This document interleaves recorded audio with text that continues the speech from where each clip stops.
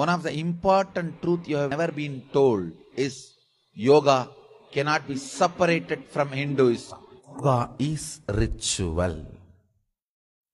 This is one of the important revolution statement I am making. Anybody who says yoga is spiritual, they are thieves.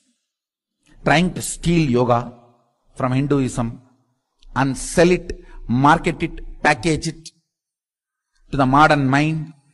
It is not an exercise or a process for creating health. It is about attaining to a dimension beyond all dimensions.